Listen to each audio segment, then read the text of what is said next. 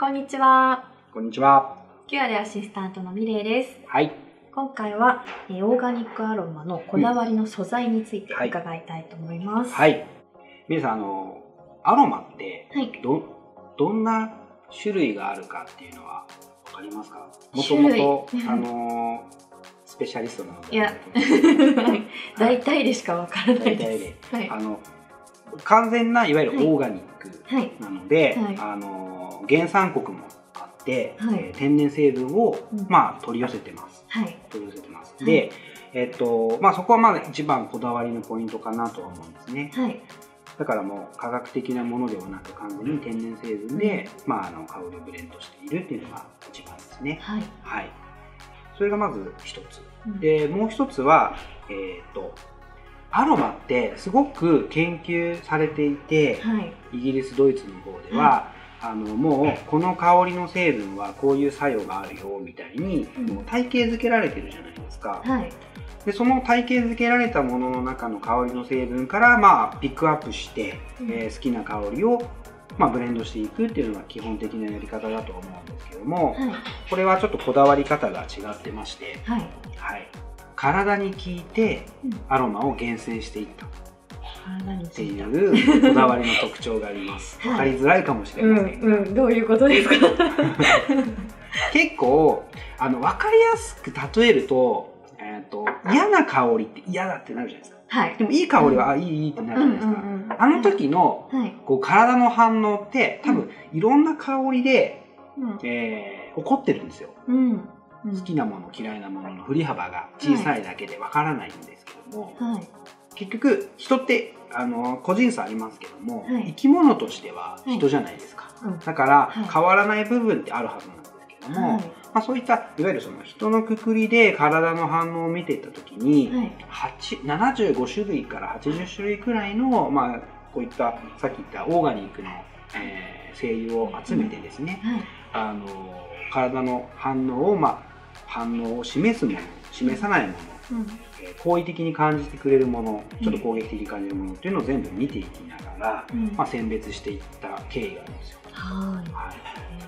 なので体にとって拒絶がなく一番リラックスできるものを厳選していってですね、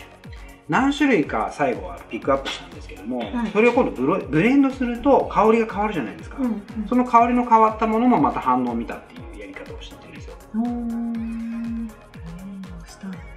ちょっとアロマに関わったことある側から見てみますか？なんか聞いたことないやり方ですけど、僕も見ててこんなことするんだとか思いながらちょっと開発の頃は見てましたけども、なので、最終的に残ったのは6種類なんですよ。6種類。ちょっとカンペを見せてもらうと、レモンティートゥリーとかローズマリーとか、あとフランキンセンス、ちょっと高いのがマスティックっていう精油があるんですけども、こういったものを6種類を体の反応を見ながら最後選別していき、マスティックがこれぐらいの比率でこれぐらいの比率でっていう比率を全部足して、調合ブレンドしたのがこれになっているので、こだわり方がちょっといわゆるアロマの専門家から見るとどこだわってんのみたいな、そういうこだわり方になってるっていうものですね。ちょっと生態師目線で作ってますから、独特なもの独特なんですね。じゃあここにしかない香りってことですね。アロマね、ずっと施術の中で使われてたということですけど、変えたことありました？これ。いや、なんか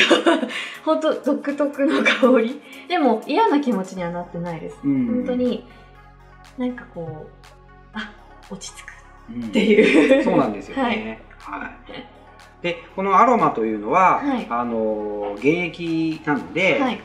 いろんなところの使う時には使い分けていってもらう感じがあると思うんですね。希釈していったりとか、ディフューズしたりみたいな感じになるので、使い慣れてる方はもうこういったもので十分なんですけど、僕らの次のこだわりで言いますと、もっともっと身近で手軽に使ってもらいたいなというのがあるので、シャンプーに香料として入れたりとか、あと持ち運べるように希釈して、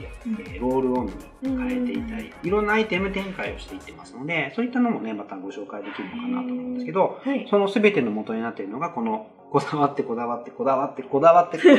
ったアロマになっているという形です。はい。